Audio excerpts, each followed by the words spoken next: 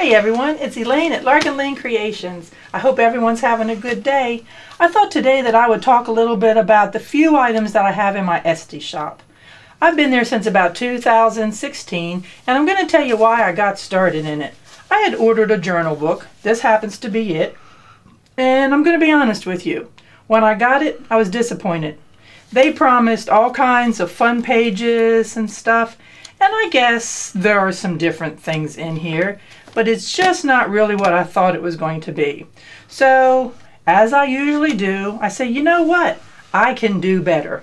And hopefully I did. This is normally around the journal when I sell it. I guess if it were this way, it'd be a belly band, so maybe this way it's a shoulder band. Anyway, this is it. I do promise all kinds of different papers, which I think I deliver. There's all kinds of stuff in here. Wallpaper, paper out of books, maps, coloring book pages, both children's and adults.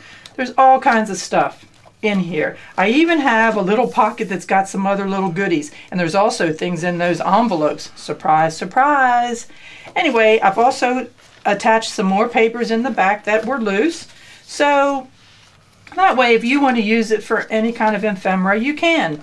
You know, and you don't have to necessarily keep my book intact. There's things in here that you may want to tear out and use in another art journal of yours.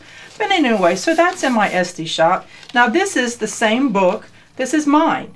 And, you know, this is the same cover that I've, painted. And I just have all kinds of stuff in here. It is just, as I always say, just a work in progress. It's things that's happened to me through the year, cards that I've kept, projects that maybe weren't so successful, but I put in my journal because I wanted to remember them.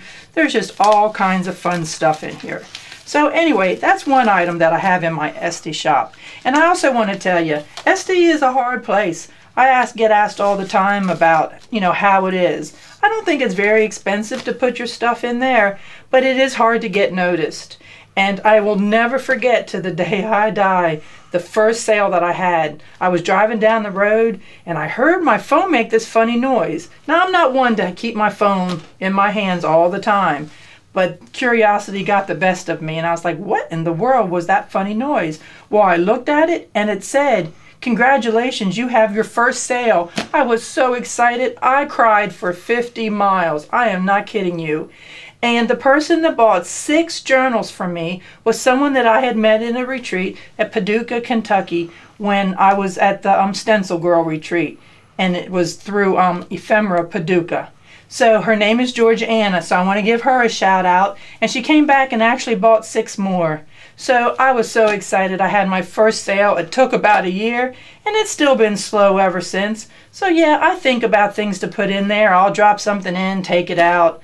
But anyway, so I do still have my journals in there. I've sold some out and about as well. And I've sold, I think, 13 on Etsy. So never give up. You keep plugging away if you want to do an Etsy shop store, and somebody's going to notice you. Just, you got to keep plugging away. The other thing that I recently added to my Etsy shop was some digital images. I had gone to a little auction and there was a basket of magazines that I really thought about tearing up. That's what I was going to do with them. No one bid against me, so I got them cheap. It was about 25 magazines. But heavens, will you look at this? It is $18.98. I can't tear this up. It is in great condition. I'm not even talking good. I'm talking great, considering this thing is over 100 years old. So, as I said, there were about 25 of them. So, I have put some pages from the one from 1898, and I have also put some pages from the one from October 1905 in my Etsy shop as digital images.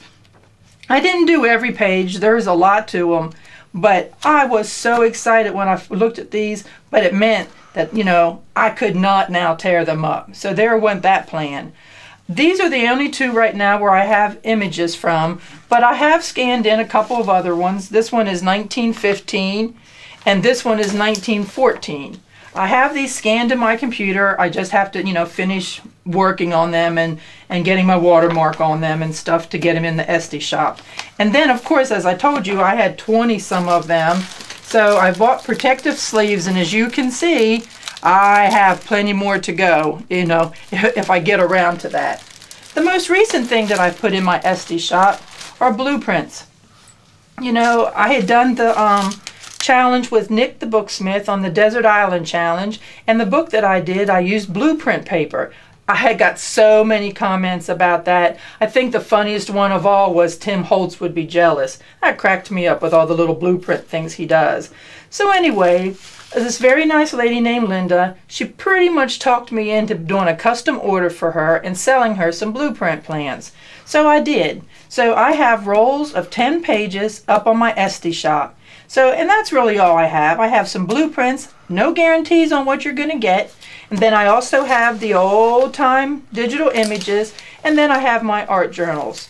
You know, so I'm just going to ask you to stop by, check it out, make my shop one of your favorite. And as I do add other things, you know, you'll be one of the first ones to be notified. I doubt seriously that I'll go back and add any of my upcycling things. You know, it's kind of hard to ship granite and those big cabinet doors and stuff. So I probably will keep it small and do it, you know, this is all upcycling as well. All the leftover pages and leftover blueprints and old magazines, I consider that upcycling as well. So thanks for stopping by and checking out what I have to say. And please give me a thumbs up and subscribe to my YouTube channel. I'm plugging along. I'm getting, you know, followers, and I'm excited about it and excited to share what I do. So please stop by, ring that bell after you subscribe, and I will catch you later. Bye.